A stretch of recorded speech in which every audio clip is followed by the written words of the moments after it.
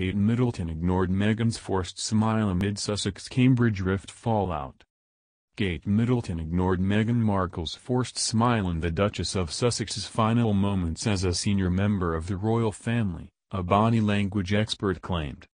Meghan and husband Prince Harry made royal family history as they opted to move away from the senior duties in the firm, leading many observers to reiterate their claims of a rift between the Sussex and Cambridge households. Animosity between Kate, the Duchess of Cambridge, and her husband Prince William, with Harry and Meghan has been well documented in reports, and a body language expert claimed this tension could be seen during their last appearance together. Most recently, all four were together for a Commonwealth Day service at Westminster Abbey, in which no one around Meghan smiled. This, Molly Burney suggested, was in stark contrast to pictures taken of the couples, once dubbed the Fab Four in the media, on occasions such as Christmas Day. It is unclear exactly when the apparent rift began to develop, with historians such as Robert Lacey claiming it could go as far back as when Harry and William were young brothers, learning the ropes of royal life.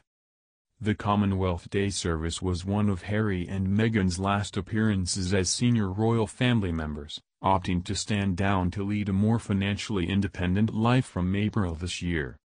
And Ms. Burney, who reviewed pictures of the event, said there was a notable strain between the two duchesses.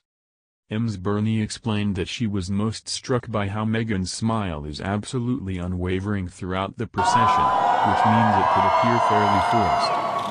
The smile, she said, was not a relaxed, authentic smile, but tense. In footage after Meghan took her seat, Kate then entered the fold, looking past Meghan as she greeted other guests present at the service. Ms. Burney noted, Meghan continues to smile, despite being ignored by Kate, who makes absolutely no effort to make eye contact with her despite being well within her eye line. No one else around Meghan is smiling either, so it really does stand out. Talking recently to The List, Ms. Burney argued that Meghan wasn't putting a smile on because she was happy, quite the opposite, as she looks more like someone making a concerted effort to appear unfazed by being snubbed, adding, essentially, she's faking it.